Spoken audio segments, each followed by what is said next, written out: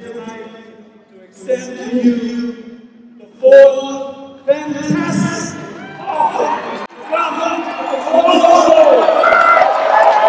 For the fourth consecutive year, the Louisiana Ragin Cajuns are going bowling in the Big Easy. The announcement was made at the Cajundome during halftime of the men's basketball game Wednesday.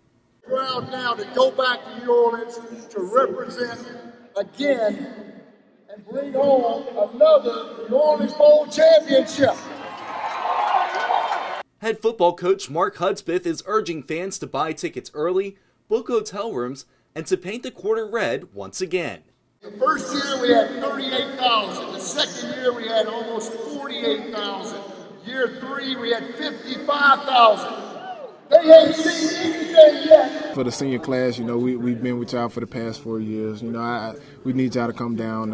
If y'all hear this message, please come down, support the Cajuns. You know, make it 60,000 instead of 55. You know, we need the support. You know, we'll give y'all a win. The Ragin Cajuns' impressive season isn't the only reason they were selected for the New Orleans Bowl.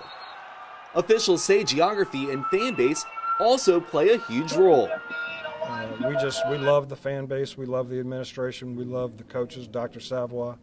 It's been a great relationship, and you know, we're looking forward to having them come back and paint New Orleans red again. The game is less than 3 weeks away, but Coach Hud is ensuring another victory. Once we learn our opponent, then we'll start game planning. So right now it's just all about staying sharp, staying in good condition, letting our kids get caught up with a little bit of rest, because it's been a long 18 weeks of the season, and get some studying done and get ready for exams. Kickoff in the Mercedes-Benz Superdome is at 10 o'clock Saturday, December 20th. It's not hard to wake up in the morning when you get to go play in the Superdome on national TV in a bowl game. And so it won't be any problem doing wake up.